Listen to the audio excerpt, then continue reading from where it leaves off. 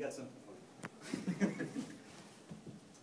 This is our first ever editing award at the festival, and Suzanne Rostock was our judge. She's an editor from New York who's been in business for a long time, and looked at a select group of films and decided that yours was deserving of this award. And this is handmade by a local Salem artist, Richard Flint. Thank you so much. This is incredible.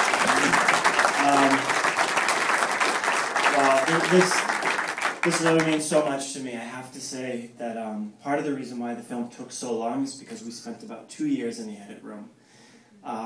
Turning a 14-year story into 90 minutes and trying to, make it interesting, but also to keep the heart, to keep the emotion alive. And it was difficult. It was a hard task. So we brought in an amazing editor, Eric Metzgar. So, this really means a lot to me.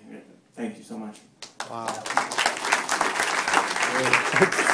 So now, Marty, I want you to talk a little bit, there was